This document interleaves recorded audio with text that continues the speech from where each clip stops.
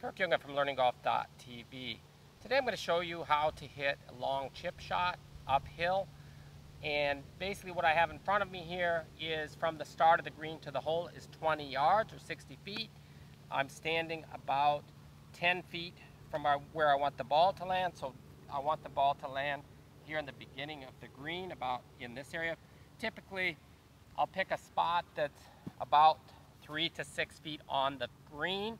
That's the best place to land a ball and then get it rolling. So I want the shot to be as low as possible, like a putt. I couldn't use the putter here simply because there's a big indentation here. It's been pretty dry, and then there's clumps of grass here, so it would be kind of uneven. But I would certainly consider it. First I had a 7-iron in my hand, but as I stood here, and I haven't hit the shots yet, as I stood here, I felt like it might roll too far because the greens are pretty fast. So I took the next more lofted club because I always want to stay aggressive. I don't want to get up to the shot and feel like I have to be careful with it. So I'm going to take a little bit more loft, which is the 8-iron, and then I can be more aggressive in hitting the shot. And that's kind of how I make my choice as I set up, and I try to get a feel with the ball landing there with my standard shot. How far is it going to roll? If it feels like it's too far, take the next lofted club. If you get to the end of the line and it's a lob wedge, and it's going to roll too far, then you need to change the ball position more forward, and as last resort, open the club face as well. So my chipping technique, standing as close as I can, comfortably, more upright, and then swinging the club back and through, using my body. Ball position's off the right foot. The hands are relaxed. It's just a body motion.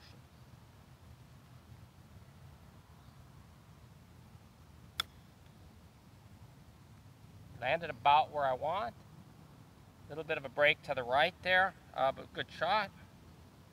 Good distance, so I think I chose the right club. We'll try again. Try to get the aim a little bit better. And I stand open on these shots because of the back ball position. It tends to send the ball a little bit to the right of where we're aimed.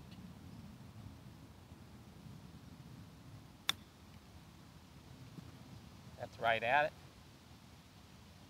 There it is, folks. Second try though, but she's in. Always fun to make them. See if we can make another one. And that's the goal. That's why I hit 3 balls on these, to see the consistency.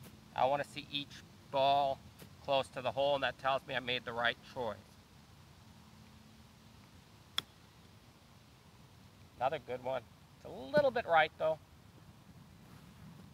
All within 3 or 4 feet and one in the hole, so I'm very happy with that. And you want to practice from as many different situations as possible. Sometimes I'll use one ball from 3 different positions and play them with different clubs up to the hole, just to get as much variety as possible. So any questions or comments, put them in the comment section below. I respond to all reasonable questions and comments. Please also hit the red subscribe button below to be notified as I release new videos, and visit LearningGolf.tv to learn more about my easy-to-learn setup for impact golf method, upcoming schools, and my very inexpensive membership, which entitles you to send in videos for my review.